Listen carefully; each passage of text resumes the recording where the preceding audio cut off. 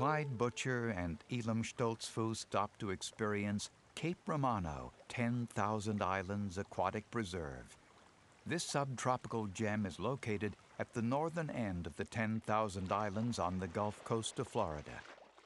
The Cape Romano 10,000 Islands Aquatic Preserve represents one of the few remaining undisturbed mangrove estuaries in North America. An amazing wilderness habitat world exists within the network of pristine mangrove forests, coastal shorelines, rivers, and lagoons. 10,000 Islands is one of Florida's undiscovered wild places.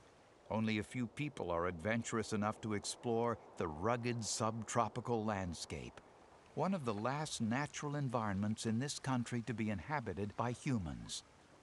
Gary Litton oversees the management of Cape Romano 10,000 Islands and fosters partnerships for stewardship of the area with the local community through his role as the manager of the Rookery Bay National Estuarine Research Reserve.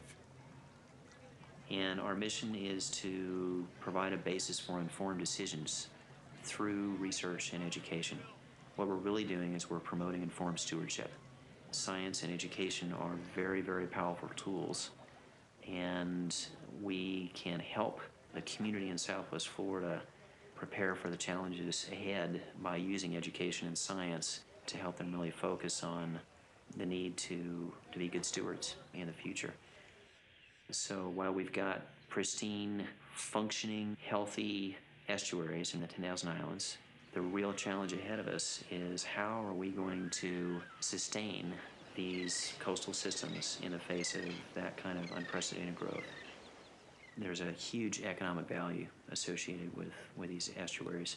If you look at what's happening in the state of Florida, for example, in 2001, there was over $4 billion generated in fishing expenses.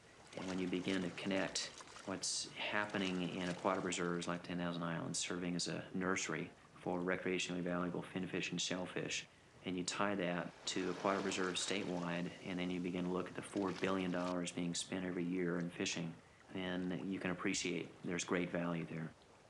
Collier County has one of the highest metropolitan growth rates in the United States.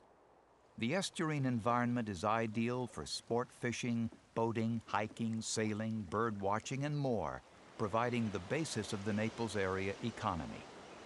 When you fly over the 10,000 Islands, you're looking at one of our nation's last real gems. This is an undisturbed coastal ecosystem that's still very much intact. It's still functioning, it still works, and we have an opportunity to even make it better. We can improve it. If we can get good cooperation from folks living in the community, and we can get private and public sector interests working together.